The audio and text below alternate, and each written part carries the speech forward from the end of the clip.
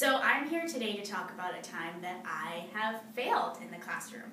And an example that comes to mind is I was working for an organization that was doing a lot of social justice workshops with students, and I was working with middle schoolers up in Washington Heights.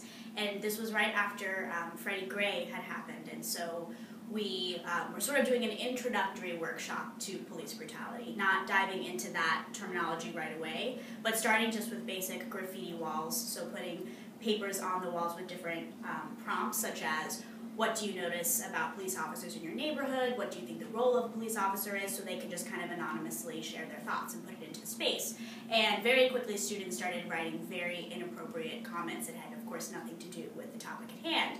And so it was this moment where I had to halt the class and basically just lay out for them, as students in Washington Heights, primarily Hispanic Latino students, what this reality really meant for them, and that this is very real and this is very pressing for their community.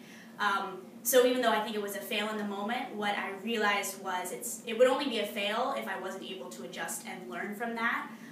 And so I think ultimately it was a positive outcome, but it was definitely a moment that was very, very difficult.